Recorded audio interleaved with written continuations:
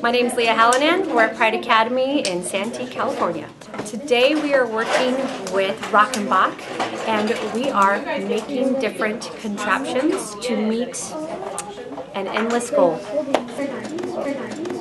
I'm a maker of many things. I pride myself on a couple cookie recipes, but I work a lot in my gardens on helping plants grow, and I love to work with animals and make animal rights a passion of mine. That's something that I really work towards helping those guys out.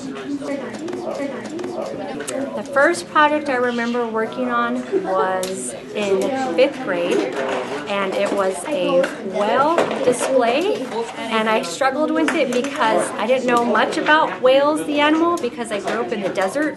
So it was very challenging for me to understand what they were and where they lived.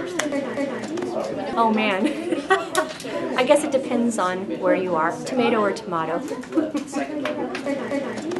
I think it's applicable to everything that we're doing in life. So is it a question about making it relevant? Absolutely. But this is where we are in the world, and engaging those young minds to move us forward to a world of possible that we don't even know is out there because we're not there yet. But being open to those opportunities is what we're all about.